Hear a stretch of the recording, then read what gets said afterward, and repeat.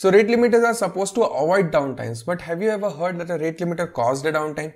This happened with GitHub, where a big chunk of their users saw elevated error rates. In this quick incident dissection, let's take a look into high-level overview of how GitHub does their A/B experiments, how a low-level design decision led to this incident for a large chunk of their users, and conclude with some key things that we should all learn from this particular outage.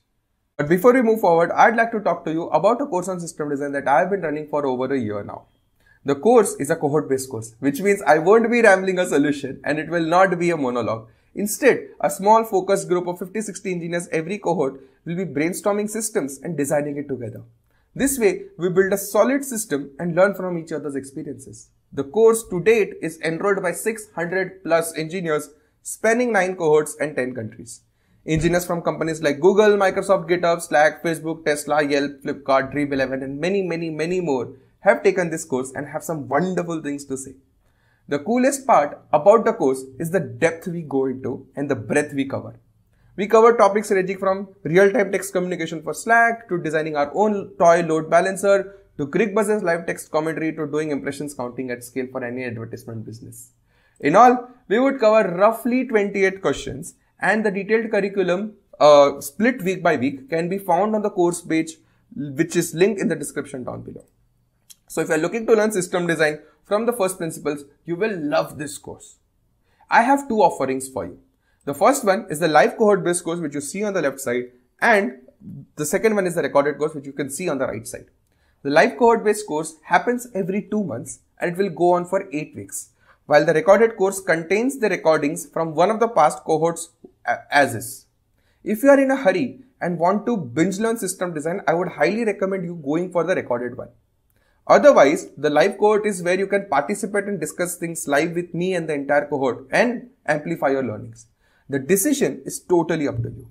The course details, prerequisites, testimonials can be found on the course page arpitbhayani.me/masterclass, and I would highly recommend you to check that out.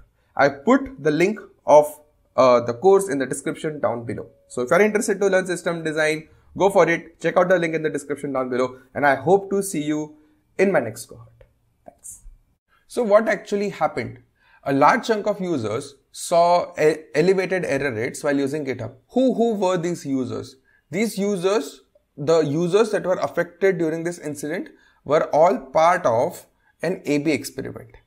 Right? So what exactly is an A/B experiment? So what happens is companies run A/B experiment in order to decide which works the best, A or B. Now here, like for example, if you want to change a color of a button, it's a very simplistic example, but it would help you understand. Let's say you'd want to change the shape of the button on the website. Let's say you have it triangle. Now you want to change it to a square. It's a very fancy website. That's why you have such weird shaped buttons, but you get the gist. So what you do is, instead of directly rolling out your changes with respect to a square button to all of your users, what you do is you run an A/B experiment. So what A/B experiment would do is you create 2 groups, A and B, which is your control and test. So control is your existing behavior and test is the new behavior that you are trying to test. Right? So what happens is you randomly pick a set of users and you randomly show 50% of them the default behavior, so no alterations for them, and 50% the new behavior. And then you measure the key vitals of your system. For example, if you are doing a A/B experimentation for this particular button use case, how likely are people to click on this button would be a key metric that you would be chasing. That hey, of all the people who I showed a button which is in a triangle shape, which is my existing behavior, let's say 10% of people clicked. But when I change my button to a square, 50% people clicked. So this is the huge jump in people clicking that particular button. So what A/B experimentation does is it gives us the data. It quantifies how good our rollout is going to be. So whenever companies are in doubt on should we go for A or B or what the variation should be, they always run an A/B experiment. Like we are all lab rats and they run experiment on us to see which one works the best and they roll it out to the rest of the users. We in our day-to-day lives are every single day we are part of at least 50 to 60 A/B experiments and we are not even aware of. Companies like Instagram, Facebook, Twitter, everyone does A/B experiments, small tweaks in UI, small functionality changes, and they measure how good that rollout is. And if it is really good, they would roll out it to 100% of the people. Otherwise, they would not. Right? So this is the idea of A/B experiment, and now you get the gist. Now the entire incident is related to A/B experiment. Now what happened? So what GitHub says is changes to better instrument A/B experimentation for UI, introduced an unknown dependency on the presence of a specific dynamically generated file that is served by a separate application. A lot of things put into one sentence, but let me dissect. Okay, so what happened? How A/B happens at GitHub?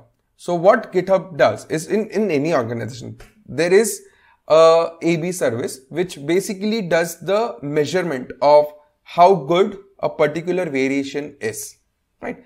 It gets all the events that it wants to do the processing and is the one that decides which user gets what, the default behavior or the new behavior.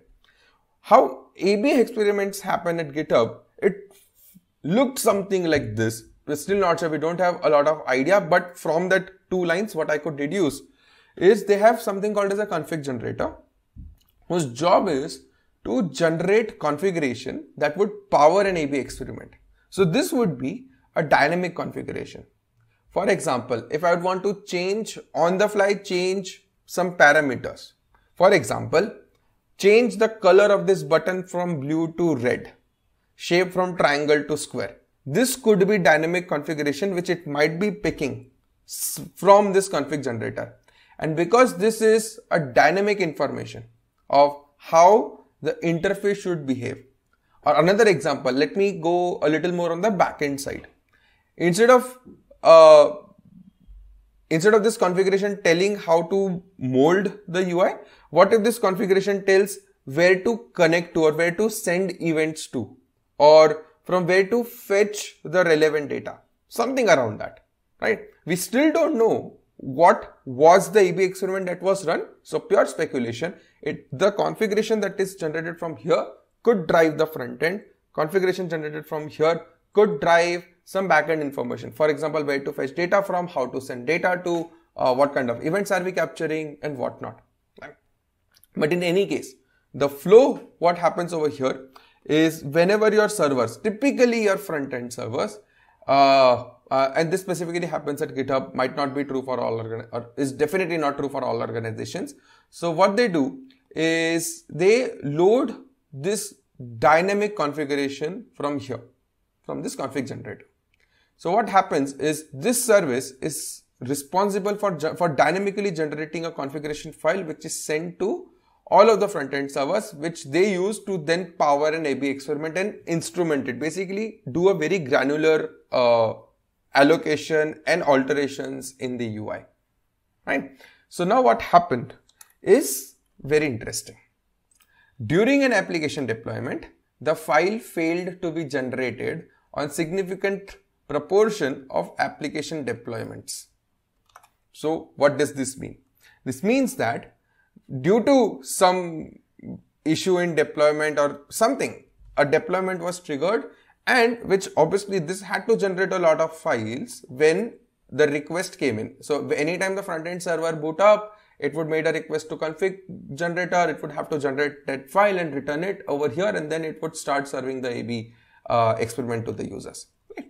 So when something happened, again no one specifies what exactly happened, but when something happened, this service was overloaded. This service was overwhelmed because the file failed to be generated on a significant proportion of application deployment due to a high retrieval rate being rate limited by the upstream application. This is where rate limiter came in.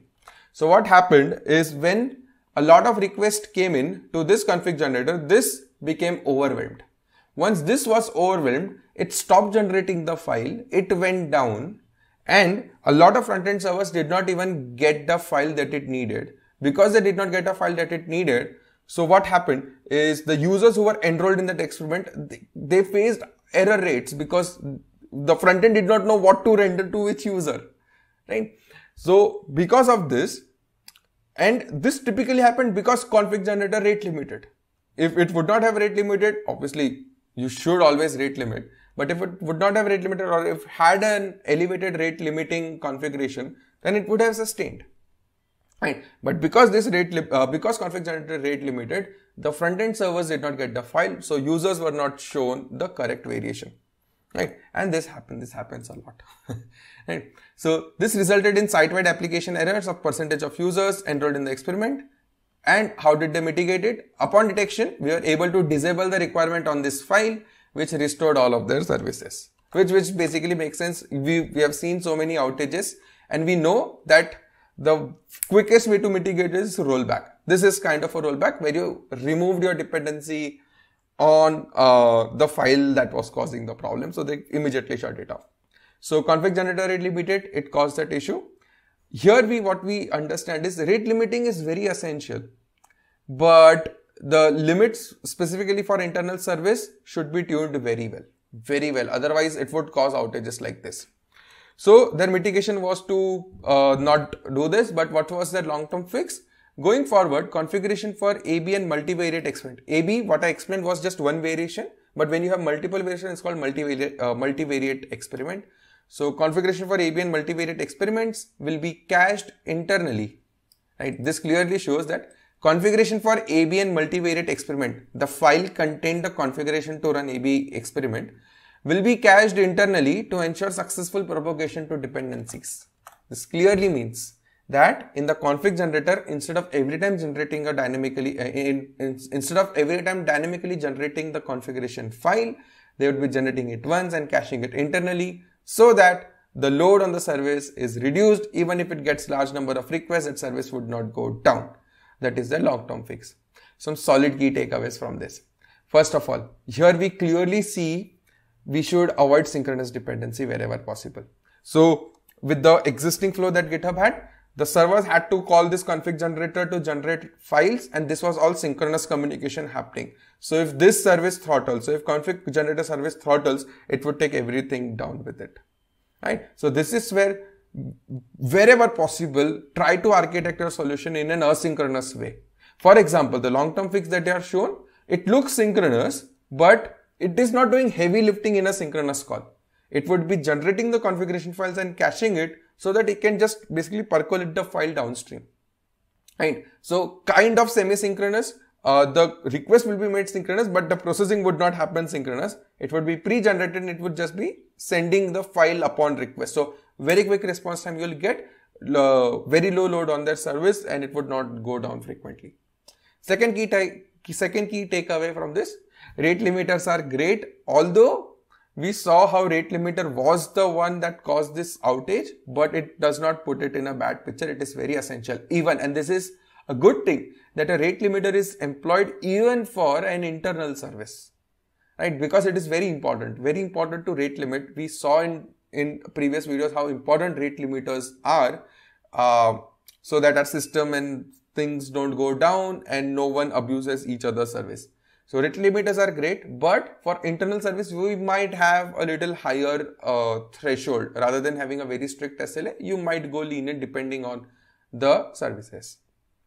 And third, a very important key takeaway is here what I feel, this is my personal opinion, what I feel is GitHub should have, although they would have had this internally, but GitHub should have classified their services into multiple tiers. So almost all big organizations, what they do, all the microservices that they have, they classify it into multiple tiers. Let's say tier 1, tier 2, tier 3. So tier 1 services that you have is, if it goes down, it would take everybody with it. It is that critical of a service. Tier 2 services are important, but even if it goes down, your partial website can still function. And tier 3 services, if it goes down for a little longer, it's okay. Right? So what should happen is periodic audits should happen for the services and see if their classification is okay. For any tier 1 service, wherever there is any sort of classification, or whenever any service is classified to be a tier 1 service, the interaction of that service with every other service should be as asynchronous as possible. So, and it should be it should be audited periodically to ensure that we are not having any blind spots, right? Because if tier 1 goes down, everything goes down with it, right? So having sort of tiered nature really helps over here. Obviously GitHub would have it in their organization, but maybe a miss here or there. It happens at work. Like you can't blame anyone for anything, right? So creating tiered services is very important, and classifying them and ensuring that tier 1 especially are periodically audited and we don't have any blind spots in that. Yeah, that's it. It's a very, very short video, but yeah, that's it. There are some very interesting key takeaways. That's why I wanted to cover this. But yeah, I hope you like this quick dissection. I hope you learned something new today. Great. So that's it for this video. If you guys like this video, give this video a thumbs up. If you guys like the channel, give this channel a sub. I post 3 in-depth engineering videos every week, and I'll see you in the next one. Thanks, Satan.